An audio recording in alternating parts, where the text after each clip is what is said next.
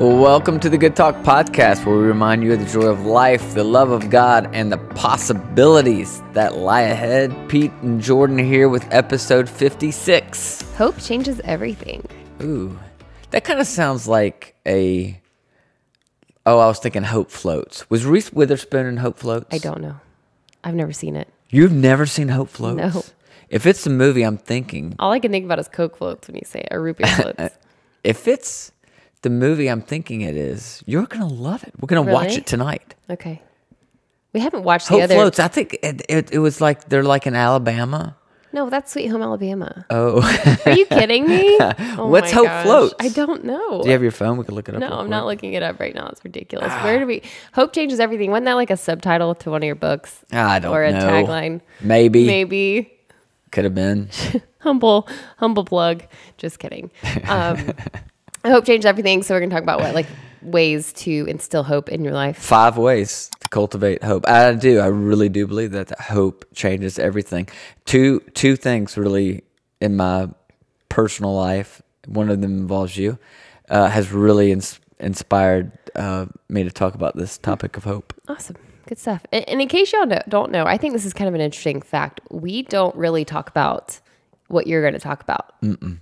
Unless I have like an exercise you want me to do, but otherwise we don't talk about it, which I think is interesting and good for you to know, so that you don't know that I'm not like sitting here like faking like I don't know what he's going to say. Are you saying that now because you're afraid it's going to be bad and you don't want to be associated with it? No, I thought about it the other day because I had someone actually ask, and they were like, do you know the whole time what he's like all the points he's going to make? Because a lot of times I'll say a point that you've done. Like you were going to say.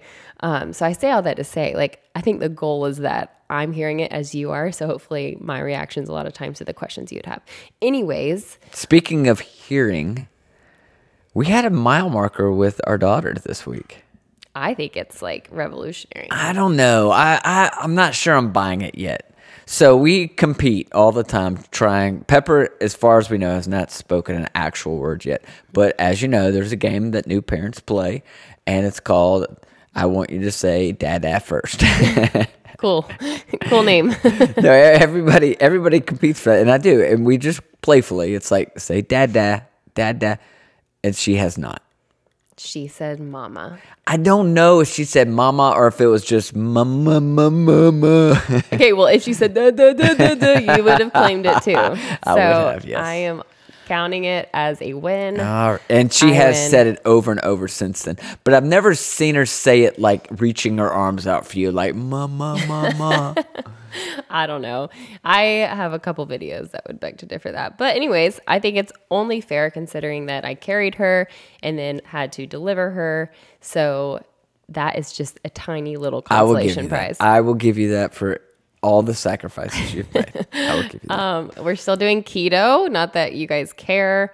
We talked about like a couple weeks ago that we were just starting this new like eating plan called keto, which is basically just a very low carb to no carb diet.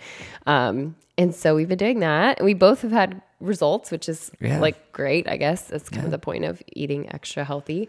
I don't care about the weight right now. Yeah, but you don't. I like the eating healthy, and so far I've enjoyed like the things. Like yesterday, I ate a peanut butter sandwich, but it wasn't real peanut butter. It was real peanut butter. It just didn't have all the sugar and oil, like hydrogenated oils and stuff. It was just purely peanuts. Yeah, and it was great. I loved it. So I felt great about I like the keto bread. It's not bread. We don't know what it is. Which may be a problem. I don't know. I've been. Yeah, it's been good. I think I feel like lighter, not like weight wise, but you know how you don't have like the bloating and stuff. Yeah. I really appreciated that, and I've had to pretty much give up Diet Coke, which if you know me, I am addicted. Was addicted. That's what I drink in the mornings is Diet Coke. So, anyways, that's like a big like obstacle that I jumped through. So anyways, again, not that you guys care about our babies saying their first words or what we're eating, but it is like top of our mind. So it is. I had to share. And then, sorry, I'm like kind of rolling here. You told me you were talking about hope today. Yep. And at the time of this recording, like there was just a bunch of stuff going on right now with the Ukraine and Russia invading the Ukraine. And of course, like you just see all the horrible news that just kind of permeates our media and news and stories through social media and stuff. So knowing you were going to talk about hope, I this morning needed that. I needed like hope in the form of that story too, because it was really heavy this morning. The Ukraine, Zelensky, the president, came on and he showed this like video that he was speaking to Congress. He's speaking to the U.S. Congress, trying to convince them to have like a no-fly zone over Ukraine. Anyways, showed a video. It was absolutely heartbreaking seeing children and mothers and men and old, grandparents in wheelchairs, like trying to evade the Russian army. And anyways, I was just like feeling really heavy. So I was like, I need to find happy news. Not that there's happy news, but we always loved Fred Rogers' quote, "Look for the helpers." And so that was my job this morning. I wanted to look for the helpers who are kind of like just shining a little tiny light in all that darkness. So I'm going to share it with you guys. Is that cool? Yes, please. I have a few. And some of them you've probably heard, but I don't think there's ever any shame or harm in repeating good news because some of these are a little older, but I just love them. All right, so this is the first one. People are booking Airbnbs in Ukraine, over $2 million of revenue, and they never have plans of staying there. Wow, just helping out the people who own the houses. Yeah. So a lot of them, like, it would have been the week that things are happening. Like, obviously, no way that they would be able to go in, but people are just renting Airbnbs to give money to those hosts. Same thing's happening with Etsy. My mom was trying to purchase something on Etsy, which is like a handmade goods kind of platform. And the lady was in Ukraine and she said, I have no way to get this to you or to even make these things. But if you'd like to still purchase that item, we're taking them as donations. And so she did that. But there's just lots of really cool. That is cool. Online options like that. I think is really neat. Airbnb is setting up 100,000 refugees from Ukraine with free housing. Wow. I thought this was really cool. Elon Musk, did you hear about how Ukraine asked for help with internet because they're... I didn't hear that. Obviously, with all of the bombings and destruction, they're having really a lot of trouble maintaining an internet connection. So Elon Musk sent over, he has something called like the Starlink service, which is like a universal internet. So he sent over, I think it was like 10,000 something. I don't know. It was like an immense amount after like 10 hours of hearing the need. He sent it over and they were able to have sustained internet. Very cool. And then, oh gosh, I'm going to have to pick. I have too many. This is my last one. Okay. Mothers in Poland. I don't know, you guys probably saw these pictures. If you haven't, you need to go look it up on the internet. But mothers in Poland were going to the train stations in the borders and setting out strollers, empty strollers, with baby supplies, stuffed animals. Wow. And even like wheelchairs, things like That's that. cool. But so that the moms coming from Ukraine with their babies, obviously had to flee everything, would have something to arrive to. Really That is warm. really cool. I know. I thought that was really sweet. So that's I had like literally 7 more, so I'm just going to stop. But I don't know. I just needed that this morning after looking at all the heaviness. Yeah. Never before. That was a little over dramatic. This is certainly a season where hope is needed. Yeah. And world events are proving that over and over again. I mean, the truth is that we all need hope. We need hope to survive. And I'll give you a kind of a couple definitions of hope, but one that is just like the most basic one is just hope is having a healthy sense of possibility. A healthy sense of possibility. I love that definition. That's one I've always kind of had down on my notes. And I love the idea of a healthy sense of possibility. And Ukraine is so inspiring. I mean, they continue to post encouraging messages and encouraging videos. Their politicians, their president, their people, I think have surprised the whole world. Absolutely have. With the hope that they've shown. And, hope gives people a reason to continue fighting and believing that the current circumstances will improve, despite the unpredictable nature of human existence, the unpredictable nature of a country that's fighting against you. Like they've proven you can have hope in a very, very difficult situation. And an act of hope, again, I think it's just more relevant and necessary now, maybe more than ever before. And so there were two things. What's going on there in Ukraine made me think a lot about this idea of hope, just watching how they're reacting. And I also have a friend going through a really difficult time right now, and he's having a difficult time finding hope. He can't find hope. He's having a hard time believing right now that tomorrow is going to be any better than today. Yeah. That's kind of the opposite of hope, right? It's kind of despair. Despair is believing that your current circumstances are never going to improve. Yeah. Tomorrow won't be better than today. If you can't believe that tomorrow is going to be better than today, it's impossible to have hope.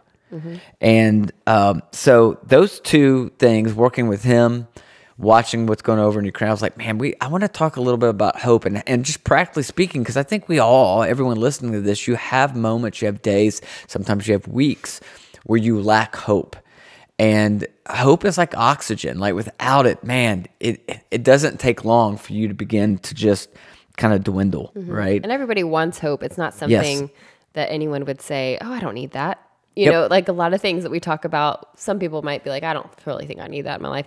I think everyone would say, I need that, but it's not always super practical to like, how do I have that? Yeah. You know? Yeah. And despite preconceived notions, hope is not as simple as, wishing, and it's not as passive as avoidance. In other words, you can't just say, oh, I'm just going to think positive and have hope. And on the other hand, you also can't be passive and just avoid reality, thinking that you can manufacture hope. And I found this awesome quote. I think I read this years ago, but I totally forgotten about it. And I love this quote from St. Augustine. He said, hope has two beautiful daughters. Their names are anger and courage. Anger at the way things are, and courage to see that they do not remain as they are. And I never thought about, like... I would not have thought about anger. Yeah, and maybe that's, an extreme word, but it is. You can't be content with the way that things currently are. Need hope, yeah. Right? And so I love that idea. It's anger at the way things are, courage to see that they aren't going to remain that same way. I love that. And to hope is to consider the reality, right, of your situation and possess the courage to carve out this path forward despite how the current circumstances look. Yeah. It does. I think courage or hope takes a tremendous amount of courage. So let's just real practically dive into this. If you're someone who needs to develop hope, and whether that's like right now in this moment or whether you want to kind of lock this away in your mind for the next circumstance that you find yourself feeling a little hopeless, I think here are 5 things that can help all of us begin to cultivate hope. Some of these maybe you've thought about before, but I bet a couple of these will kind of surprise you. The first one is this: look at how far you've come. Like the first thing I'd say to somebody who feels completely hopeless, like I thought about this with my friend who feels completely hopeless right now. It's like, think about how far you've come. And so it's kind of like that first step into finding hope is actually turning around and looking back. In other words, retrospection leads to hopefulness. Yeah. I love, we have a Peloton and we ride with all these different instructors, but there's one instructor, she says, you have already overcome your hardest days. Like you have already done the hard things. You've done the hardest things so far. And I've always loved that because it's like you've already overcome your hardest days. That doesn't mean there's not more, but it's exactly that, like retrospection of how far I've already come. I love that. So that's kind of another way to say that, like you've already overcome your hardest days. You've survived 100% of your most difficult days. Yeah. You have. And I think you have to kind of find a way to look back. I read this article by this guy named Dr. Fishback. He's a motivational scientist. He wrote a book called Get It Done. And he was talking about this perspective, and he was applying it to COVID and saying that the people who continue to be so overwhelmed with COVID are the ones that are so focused on how much disruption is still ahead of them, right? How long is it going to be until life goes back to normal? The people who are more hope-filled, that's your southern, hope-filled, who are more hope-filled in these circumstances are those who can look back and think about, wow, how far we've come. We've gotten the vaccine. We've come a long way. We used to have to do this and jump through this and do this. And if you look back and see how far we've come, it really does kind of create this sense of hope. Mm-hmm. So while turning to the past, it's not equal to action. Looking at what has already been achieved in the face of adversity, I think is a wonderful starting point to just get started. And most people, I've seen this, even in my life coaching with very successful people, they tend to way underestimate how far they've come. They tend to underestimate, because most people achieve a goal, they have some kind of level of success, something maybe they've dreamed about or prayed about for a long time. They get it and want the next. Keep going. Mm-hmm. Yeah, because we're always comparing ourselves to the ideal.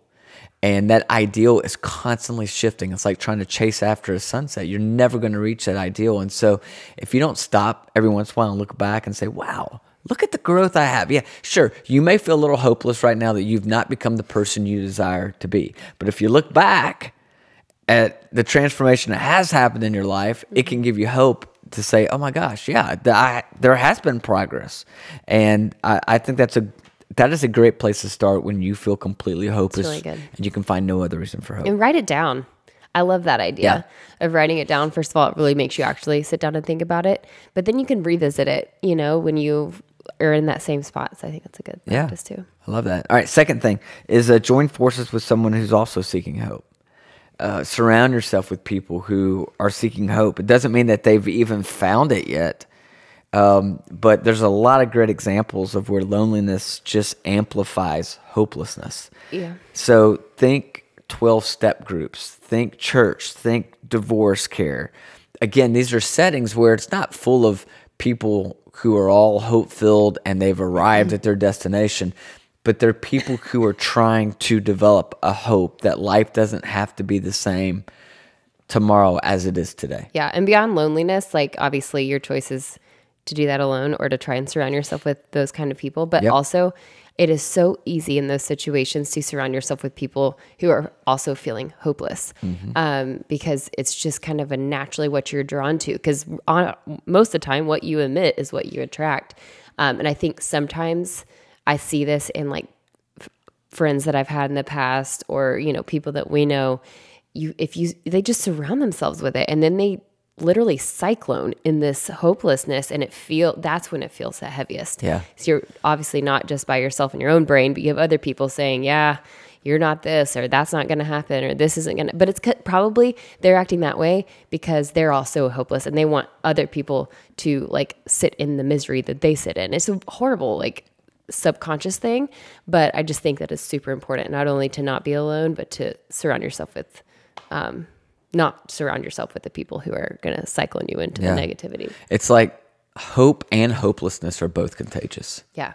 They really are. And when you're in a hopeless situation, you need to be around some people who have hope to kind of catch that. Yeah, and just monitor how your heart feels after you're around people. Like, it's so easy for me to like know in a moment when I'm around somebody if they are life-giving or if they are sucking the life out of you. And if it's really easy to register. So anyway, just keep that top of mind. No, I love that. Third thing I would say is set some big goals.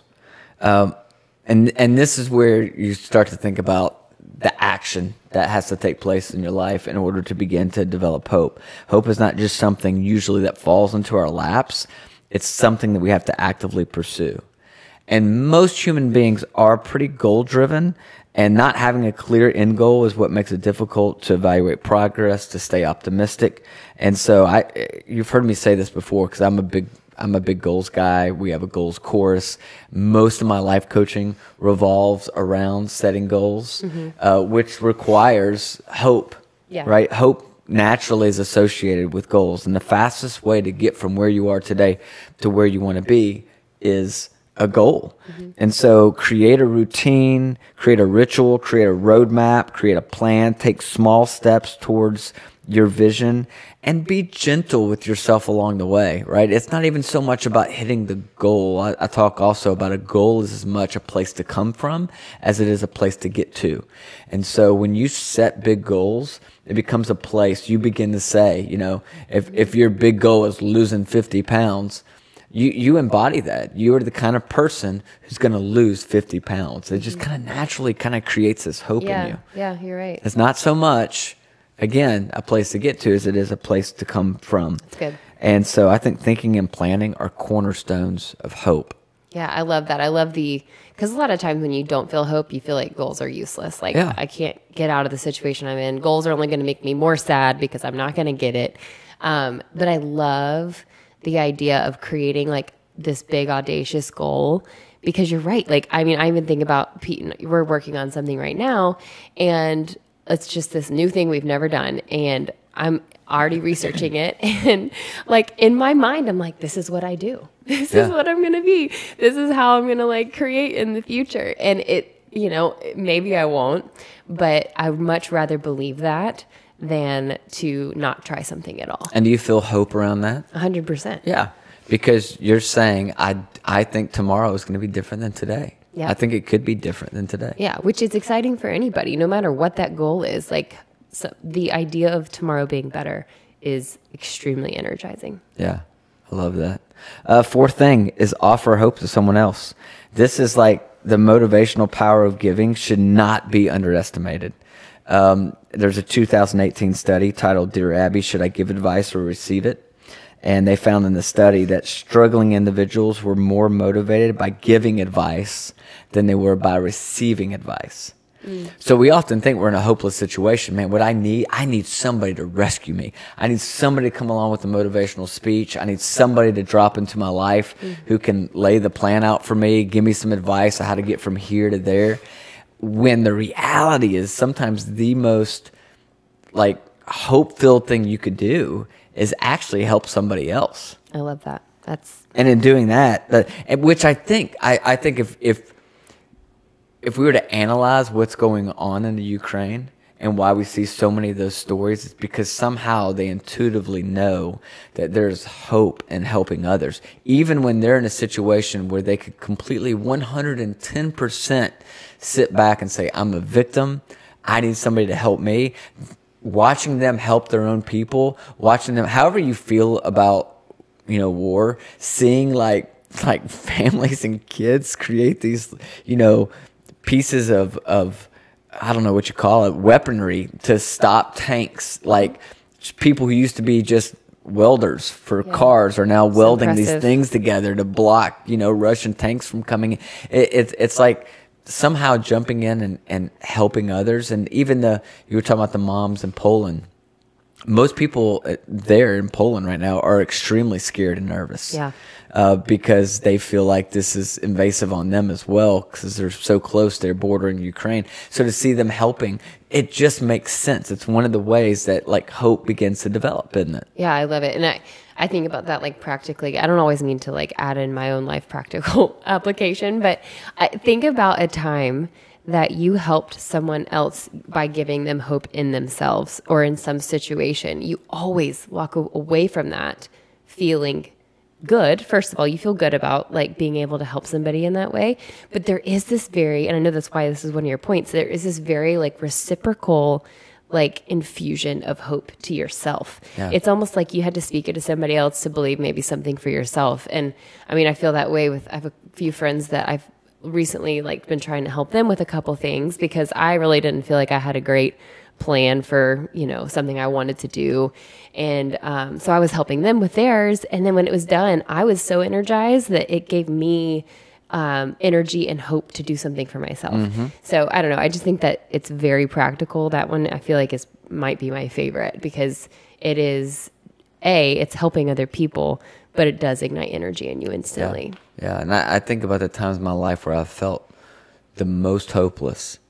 The thing that probably shocked me out of that and instilled a sense of hope in me again was doing something selfless, helping somebody in some situation, in some sort of environment.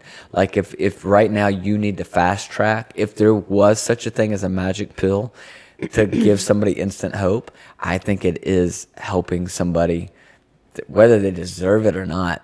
You putting somebody else's needs and wants and desires before your own and serving them and loving them in some capacity will almost always breathe hope back into you. I love it. That's my favorite one. All right, ready for the fifth one? Yep. Last one, surrender to a larger plan. Another way you could say that is kind of admitting to some degree that you're powerless. which is an interesting place to land when we just gave you 4 things that you can do. But ultimately, I think despair for me often takes over when I'm resisting one of 2 things. When I'm resisting that which has already happened, or I'm resisting that which hasn't happened yet. That's good. Right? Whenever I am fighting something that's already happened as if I can somehow change it, it's a colossal waste of energy. And I think that's one of the things that makes us lose hope. I have nothing to back this up. I have no quote from anybody famous or any stats or study. But I often get the most hopeless when I'm just tired, right? When I've run out of energy. That's when I feel like my hope immune system is just weak, right? And despair easily gets interjected in my life. And so when I'm wasting energy trying to resist something that has already happened in life, or I'm wasting energy resisting something I think might happen in the future that probably won't happen, that's a quick way for me to begin to lose hope. So when you resist an event that's already happened, it's like, I thought of this illustration of, have you ever like thrown a big rock into like a pond that's completely still? Yeah, no, the ripples. And you start to see those ripples. Imagine trying to get in there and then contain the ripples, like push the ripples back. All that does is create more disturbance. It creates more ripples. And that's often what we do. Some rock has dropped into our life that's created some ripples that we're not happy about, and we're trying to stop it. And just making it harder. Yes. Yeah. It creates more disturbance. So I think, and I understand everybody that listens to this podcast comes from different faith backgrounds. You know, we've talked quite a bit. Both of us come from a Christian background. And there's a great story, I think, about that, this idea of hope and this idea of surrender and how hope comes from surrender.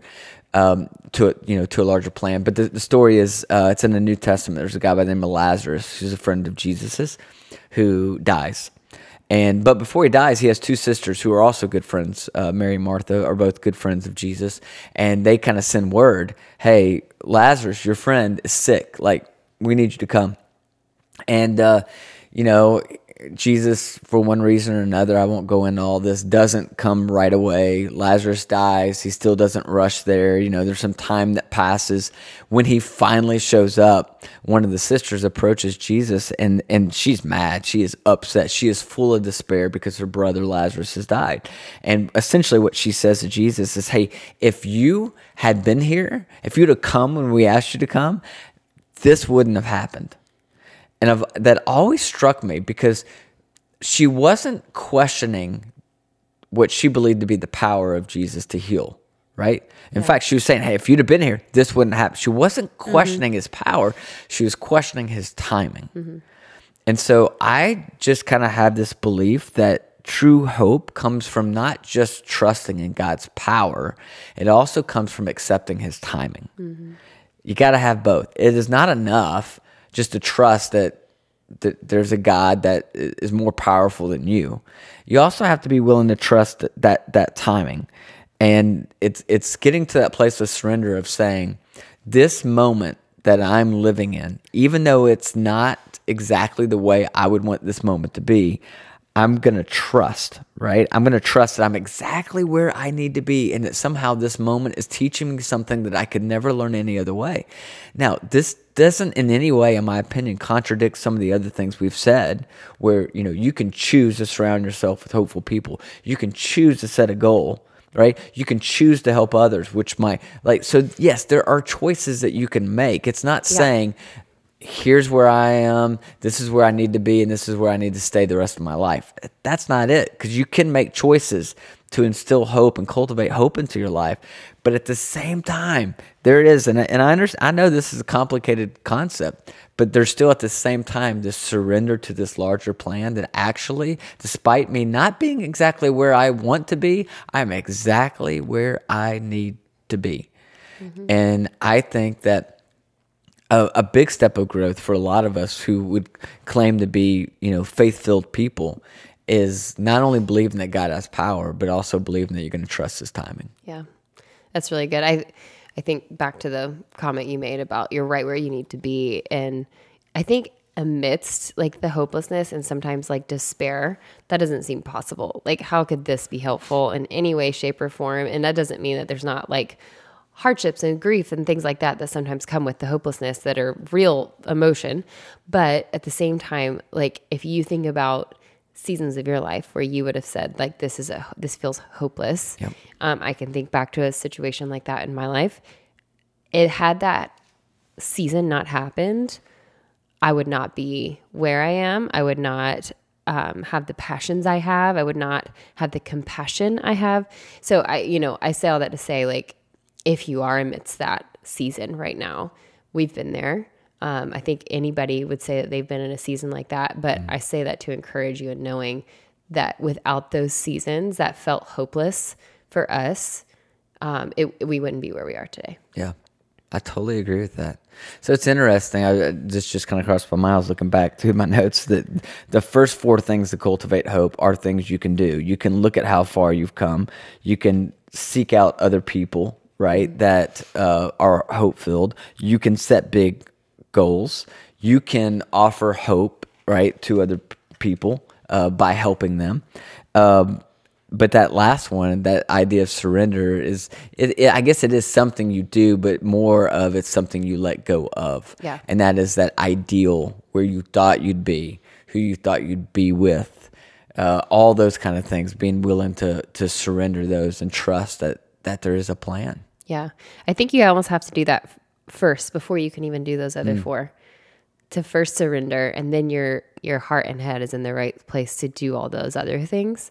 That's my personal opinion. That's interesting. Yeah, you might be right. I mean, no, I'm not. I know those weren't chronological. I didn't put them in any kind of like sequential order of like, this is the way you have to do them. Totally. But that's a great point. Yeah. I just think if your head and heart is right in that way, otherwise, if you think you're still kind of like, if you're still like muddling in like the control, then all those other things I don't think will come from the right place. But anyway, that's super, super helpful.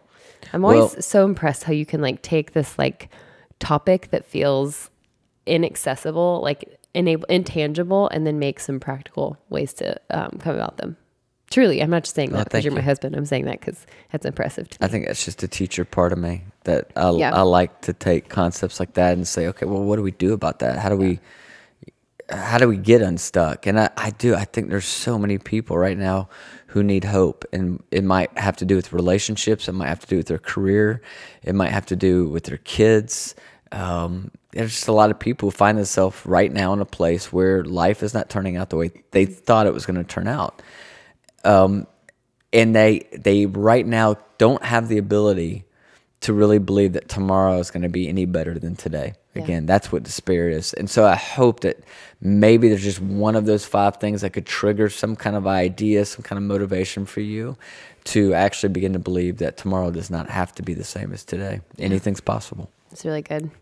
Well, that's one of those, I feel like sometimes we have topics on the podcast that's super shareable for people who might be going through something like that. So feel free to share that one if you know somebody who could use some message of hope and encouragement. I think that's like I love the practical application of that.